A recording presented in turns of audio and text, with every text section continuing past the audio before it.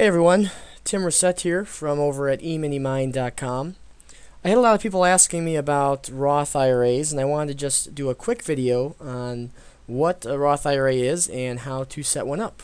So IRA stands for Individual Retirement Account, and a Roth IRA is a retirement account which grows tax-free. So you make X amount of dollars as earned income for the year, and that money is taxed once at the income tax level, and from that point you can deposit into the Roth IRA and it grows tax-free. Now, before we continue, I just wanted to say that I am not a CPA and not a registered or affiliate broker, and you want to do your research and consult with a financial professional before you make any decisions. But I just wanted to briefly touch on setting up Roth IRA, because it is actually very easy for the average person to go about setting up and managing their own Roth IRA. So this website, rothira.com, has a lot of good info on the Roth IRA, what it is, how it works.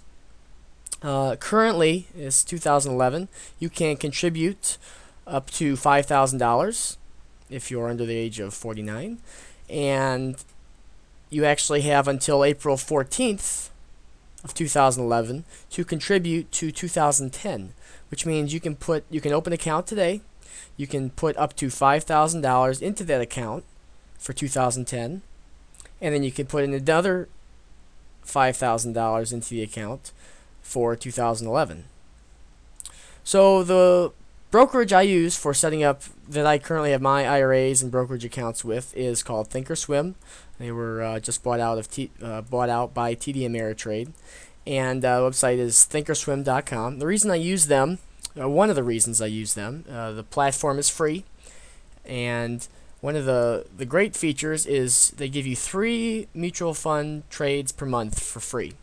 And if you're contributing $100, $200 and buying more shares every month, paying commission definitely eats into your profits. $7, $10, $15 aside.